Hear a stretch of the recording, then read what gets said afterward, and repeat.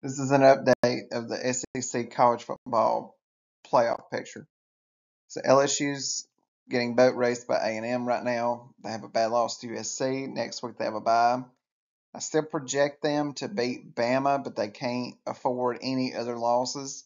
They could still potentially get into the SEC championship since they'll only have one conference loss. That would put them in the same neighborhood also with Texas and Georgia.